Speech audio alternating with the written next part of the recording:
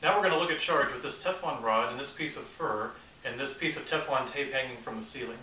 So if you look at the triboelectric table in the book, you'll see that fur is usually near the top, Teflon is usually near the bottom.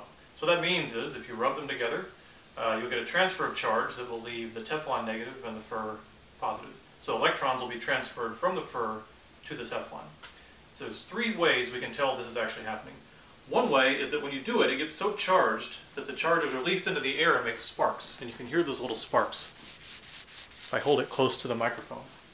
So you can hear sparks. Another way is if you take a charged object like the Teflon and you hold it near your arm, you feel a tingling sensation. That tingling sensation is called formication. That's F-O-R-M-I-C-A-T-I-O-N.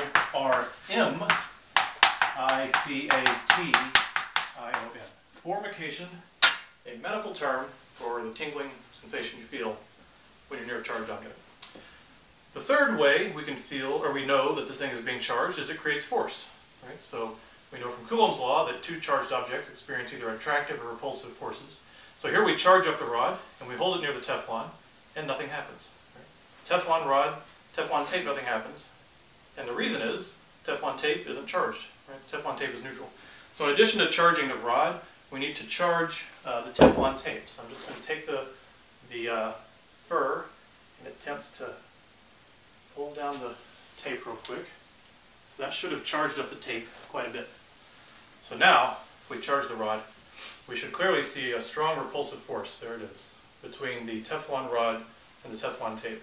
Both are negatively charged, so so they feel a repulsive force between each other. And I'll never get them to touch. Okay?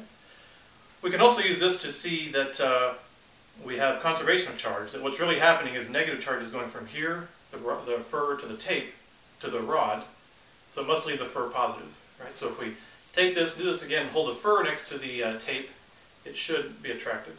So there, it's not as strong, but there's an attractive force between the fur and the tape, because they're charged opposite. So you can see it'll pull both ways. Pulls it that way. Okay? So if you're going to acquire your own Teflon rod and fur, I would encourage you to go formicate yourself.